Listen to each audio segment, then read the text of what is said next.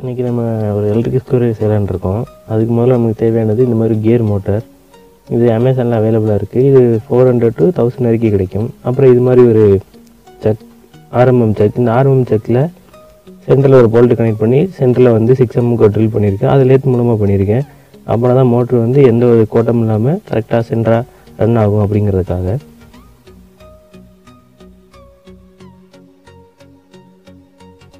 அப்புறம் நமக்கு 40 mm PVC pipe வேணும் அந்த செக்லாம் அசம்பிள் பண்ணுறதுக்கு, மோட்டர் அசம்பிள் பண்ணுறதுக்கு. இது 40 mm 2 எண்டு கேப் மூடி. அதாவது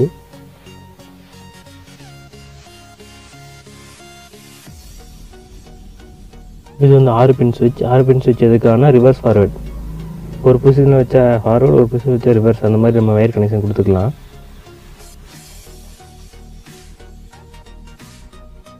அப்புறம் இந்த மாதிரி ஒரு புஷ் பட்டன், நம்ம எப்போ ப்ரெஸ் பண்ணுறோமோ அப்போ மட்டும் மோட்டர் ரன் ஆகும்.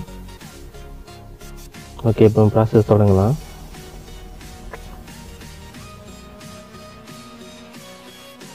நமக்கு வேணுங்கிற அளவுக்கு வெட்டி எடுத்துக்கலாம். எந்த அளவுக்கு வேணுமோ அந்தளவுக்கு நம்ம வெட்டி எடுத்துக்கலாம். மோட்டர் ஃபிக்ஸ் பண்ணுறதுக்கு முன்னாடி இதில் 2 வயரை சால்டர் பண்ணி எடுத்துக்கலாம்.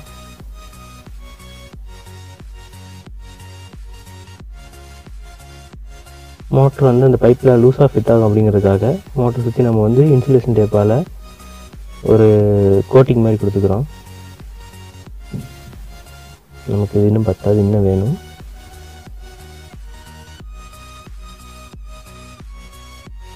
இந்த மாதிரி டைட்டாக ஃபிக்ஸ் ஆனதுக்கப்புறம்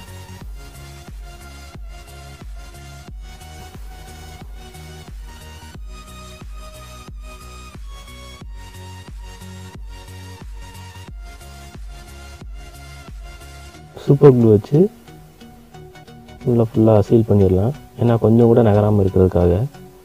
இது வந்து ஃபெவிக்விக் ஜெல். நீங்கள் எந்த ஸ்டேஷனரி ஷாப் வேணாலும் இப்போ வாங்கிக்கலாம்.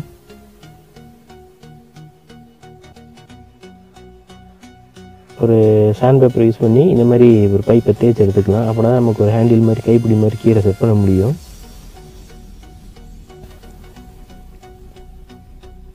அதுக்கு முன்னாடி எங்கே வைக்கணுமோ அந்த இடத்துல மார்க் பண்ணி எடுத்துகிட்டு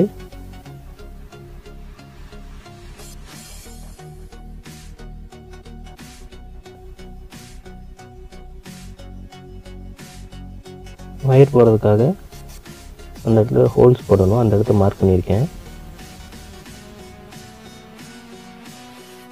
ஹோல்ஸ் போட்டதுக்கப்புறம் வயர் அந்த ஹோல்ஸ் வழியே எடுத்துக்கலாம். இது வந்து சாதாரண பைப் தான். நீங்கள் மிஷின் இல்லாமல் வெறும் கத்திரிக்கோல் இல்லை ஒரு டெஸ்டர் அந்த மாதிரி அதை வச்சு மோட்டர் போட்டுக்கலாம். இப்போ சுவிட்சு நம்மளோட ரைட் ஹேண்ட் சைடில் வைக்கிறோம். ஏன்னா அப்போ தான் ரிவர்ஸ் ஃபார்வர்டுக்கு நமக்கு ஈஸியாக மூவ் பண்ண முடியும்.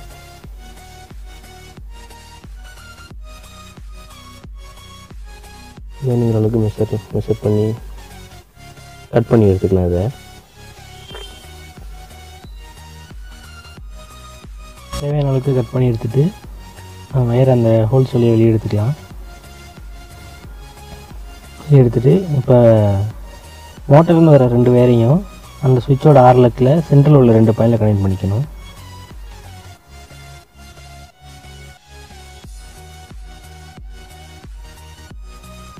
நல்லா பார்த்தீங்கன்னா தெரியும் உங்களுக்கு. சுவிட்சோட 2 சென்ட்ரல் லெக்லேயும் நம்ம மோட்டரோட வயரை கனெக்ட் பண்ணிக்கிறோம். இப்போ இன்னும் 2 ரெட் அண்ட் பிளாக் வயர் எடுத்துகிட்டு அதை சுவிட்சோட இன்னொரு 2 பக்கமும் அதேமாரி ஆப்போசிட்டில், பட் வயர் வந்து ஆப்போசிட் சைடில், அதாவது கீழே வந்து ரைட் லெஃப்டில் ரெட் அண்ட் பிளாக்னால் மேலே வந்து லெஃப்ட் ரைட்டில் ரெட் அண்ட் பிளாக் அப்படி கொடுக்கணும்.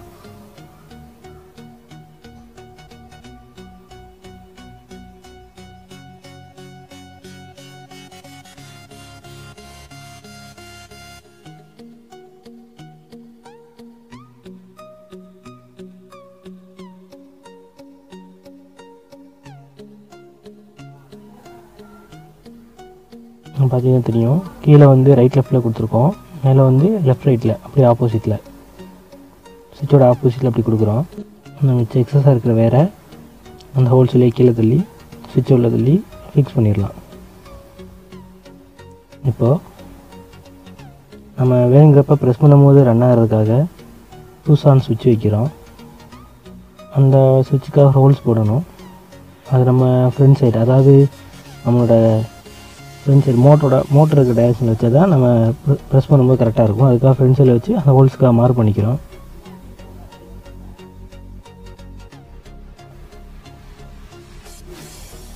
ஓகே, ஹோல்ஸ் போட்டதுக்கப்புறம் அந்த ஆர்லெக் சுவிட்சிலேருந்து வர ரெட் கலர் ஒயரை இந்த பூ சுவிட்சில் கொடுத்துக்கிறோம். இன்னொரு ஒயர் எடுத்து இந்த சுவிட்சோட 2 லெக்லையும் கனெக்ட் பண்ணிக்கிறோம். இது வந்து நம்ம எப்போ ப்ரெஸ் பண்ணுறோமோ அப்போ மட்டும் தான் கனெக்ஷன் தரும். அதான் புஷ் ஆன் சுவிட்ச்.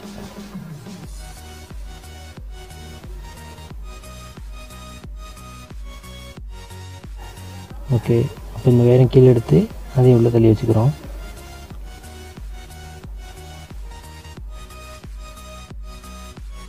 இப்போது பைப்பை சென்டராக வச்சு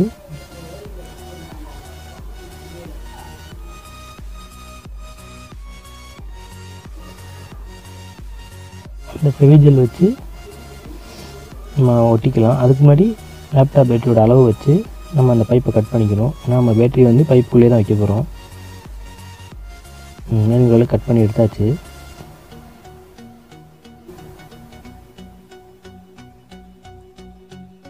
இப்போது கரெக்டாக சென்டராக வச்சு ஃபெவிஜெல் யூஸ் பண்ணி ஒயிட் ஜெல் யூஸ் பண்ணி பிவிசி பேப்பர் ஃபுல்லாக ஒட்டிடலாம்.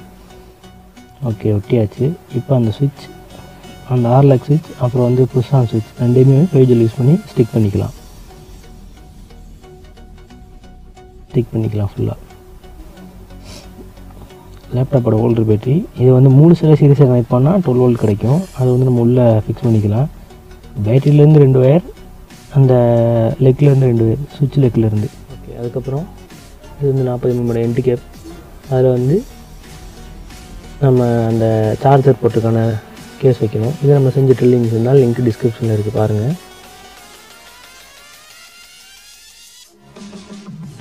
ஓகே, ட்ரில் பண்ணி வச்சு இப்போ பார்த்தீங்கன்னா அதில் 2 ஒயர் இருக்குது, உங்களுக்கு நல்லா தெரியும். இந்த 2 ஒயர் வந்து பேட்டரியோட ஒரு ப்ளஸ், அப்புறம் மோட்டருக்கு போகிற ஒரு ப்ளஸ்.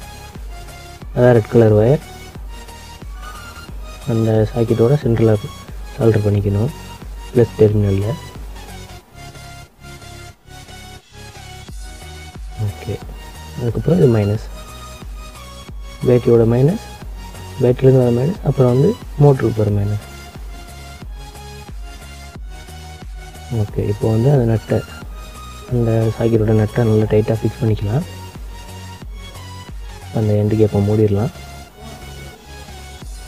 பார்த்தீங்கன்னா தெரியும் மோட்டர் ரன் ஆகுது. இவ்வளோ பெரிய எண்டு கேப் நமக்கு தேவையில்லை. பின்பக்கம் மூடி கொஞ்சம் பெருசாக அறுத்துக்கலாம். அதுக்காக மட்டமாக மார்க் பண்ணிக்கலாம். ஓகே, கட் பண்ணி வச்சு இப்போ அந்த கேப்பை மூடிடலாம்.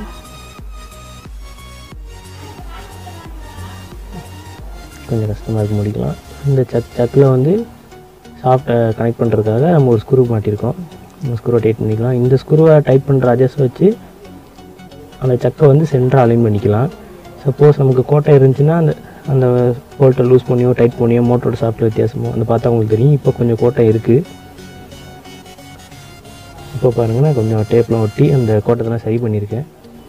இப்போ பார்த்தீங்கன்னா உங்களுக்கு தெரியும். இப்போ அந்த கோட்டை இருக்காது, நான் அலைன் பண்ணிட்டேன். இப்போ பார்த்தா உங்களுக்கு நல்லா தெரியும்.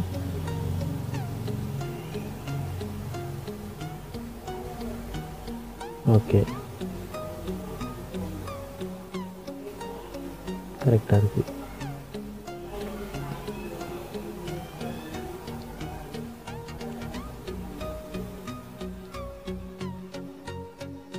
இது அந்த ஸ்க்ரூ ட்ரைவர் செட்டில் இருக்க ஸ்டார் பிட்டு. நீங்கள் எந்த ஸ்டார் பிட் வேணாலும் யூஸ் பண்ணலாம். எல்லா ஹார்ட்வேர்ஸில் கிடைக்கும்.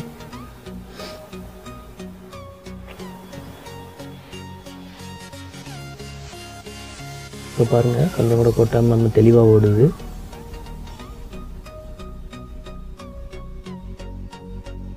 இது சின்ன சின்ன ஹோம் அப்ளையன்ஸ் கலெக்டருக்கு மாட்டுறதுக்கு வச்சுக்கலாம். சப்போஸ் நீங்கள் ஒரு எலக்ட்ரீஷியன் அந்த மாதிரி இருந்தீங்கன்னா சுவிட்ச் போர்ட்ஸை டைட் பண்ணுறதுக்கோ கலெக்டருக்கோ யூஸ் பண்ணிக்கலாம். இந்த ஹோல் செட் வந்து எனக்கு 500 rupees தான் ஆச்சு. மோட்டர் மட்டும் தான் எனக்கு காஸ்ட்லி, 400 வரும். நீங்கள் ஹை டார்க் யூஸ் பண்ணிங்கன்னா ரொம்ப பவர்ஃபுல்லாக இருக்கும். நான் லோ டார்க் யூஸ் பண்ணியிருக்கேன். ஏன்னா 400 தான் மோட்டர். உங்களுக்கு நல்லா பார்த்தீங்கன்னா தெரியும், ஸ்க்ரூ கீழே விழுகுது. ஏன்னா ஸ்க்ரூவில் சுத்தமாக மேக்னெட்டிக் இல்லை.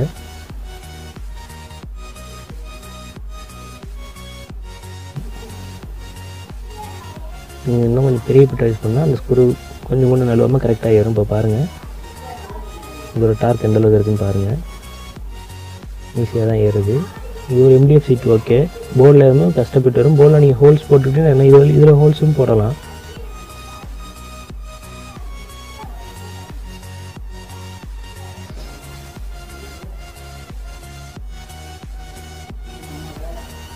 இப்போ பாருங்கள்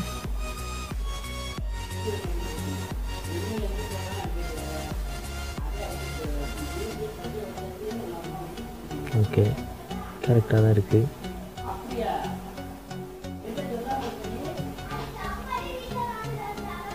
அந்த ஸ்க்ரூ கீழே விழுந்துகிட்டே இருந்துச்சு இல்லையா, இப்போ அதுக்காக நம்ம ஒரு மேக்னெட் அதில் ஸ்டிக் பண்ண போகிறோம். இது வந்து சிடியோட ட்ராவலுக்கு நான் எடுத்தேன். இப்போ பாருங்கள் இந்த ஸ்க்ரூ கீழே விழுகாது. இப்போ ரிவர்ஸில் இருக்குது. இது ஃபார்வர்ட். ஓகே இப்போ பார்த்தீங்கன்னா அந்த ஸ்க்ரூ கீழே விழுகாது.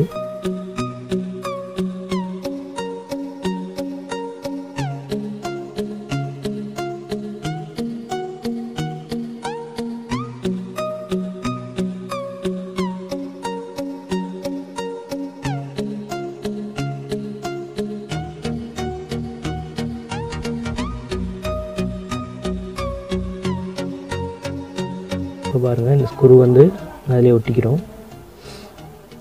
ஓகே ஃப்ரெண்ட்ஸ், இந்த ஸ்க்ரூ செய்ய ரொம்ப சிம்பிள் தான். இதில் உங்களுக்கு எதாவது டவுட் இருந்து என்னோட ஃபேஸ்புக் பேஜில் கேளுங்க. அதோட பேஜ் நம்ம யூடியூப் சேனலோட பேஜில் இருக்குது. அப்படி இல்லைன்னா கமெண்டில் கேளுங்க. இது வந்து ஃபஸ்ட்டு தமிழ் ஆடியோ வீடியோ. கரெக்டாக ரெஸ்பான்ஸ் இருக்குன்னா கண்டிப்பாக நான் தமிழ்லேயே ஆடியோ பண்ணலான்னு இருக்கேன். Okay thank you friends, thanks for வாட்சிங். கண்டிப்பாக சப்ஸ்கிரைப் பண்ணுங்கள், ஷேர் பண்ணுங்கள், பிடிச்சிருந்தால் லைக் பண்ணுங்கள்.